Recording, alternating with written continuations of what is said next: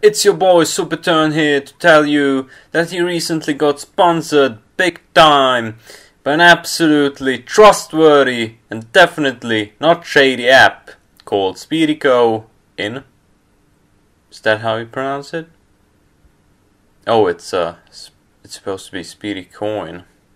As you might have guessed from this intro, this video isn't sponsored at all, but instead I will take a huge dump on whatever this app is supposed to be. But Superturn, are you mentally challenged or something? You could have gotten easy money. Maybe actually. They offered me 40 cents per anyone who registers through my custom link they give me. But judging by the number of views my random videos get, roughly 20, maybe I could have convinced at least 4 of those people who watch them. But I know you're all too intelligent to fall for an app pyramid scheme. 4 times 40 equals 160. So that's $1.60. Well, I could have bought some chewing gum with that. So, what is this app? At first glance, I thought they were trying to replace Chinese or Indian robot farms with V-Bucks hungry children. And that's exactly what the app is. The reviews are largely positive for the app, because they made sure of it, that they are. Then there's a large majority of reviews which give it a bad score. And if someone is unable to receive their reward and is complaining about it, then the app devs responded with the same copy-pasted text over and over to them. This seems just too good to be true, right? But wait, there's more. After I got suspicious, I asked them to send me some FAQs, or legal agreements to which I will have to agree later on. To my surprise, they didn't send me anything but a link, which requests me to register first. So they want me to register without being able to check out what I'm in for. Then I found the privacy policy under the app description. It basically boils down to the usual botnet and data mining business you see elsewhere as well.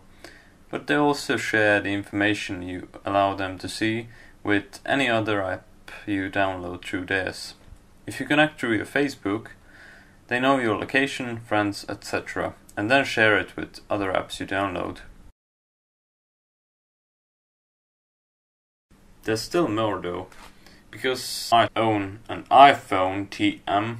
I looked up the app on the App Store, but it wasn't there. I voiced this issue to them, to which they responded.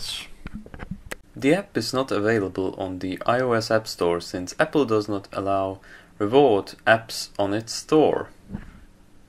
You can nevertheless use the app on iOS from our mobile web page, which optimized for iOS users. You can find information for the user here. Very interesting, so they don't like your app. I did a few Google searches as well. I found a handful of small YouTubers who are promoting the app. It was usually users with below 1k subs. Some have also ranted about how it's a scam, but honestly those videos are just people talking without any footage or evidence shown.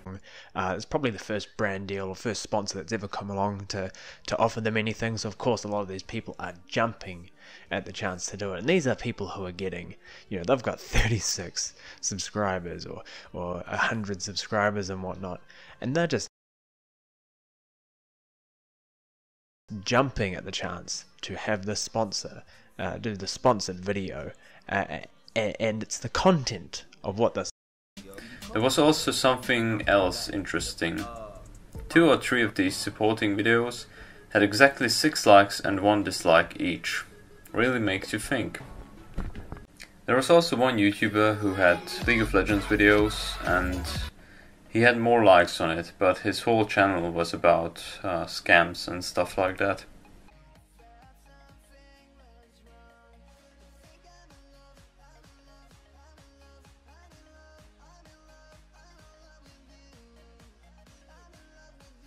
So why would anyone start an app like this and start the way they did? I think they are probably aware that their app is trash, and it's actually been out for a year now. So they needed some small fish to promote their app, because it wasn't making them enough money from all the microtransactions yet. They also probably don't have the desired amount of personal information yet, and they most likely don't have the guts to ask out bigger YouTubers, because they know that bigger YouTubers usually have people who they discuss sponsorships with. So this means that they assumed that I'm some sort of troglodyte. I live in a cave, I am probably on the lower end of the bell curve, don't download the app, don't like or vote up videos which are promoting it. That's it. See you.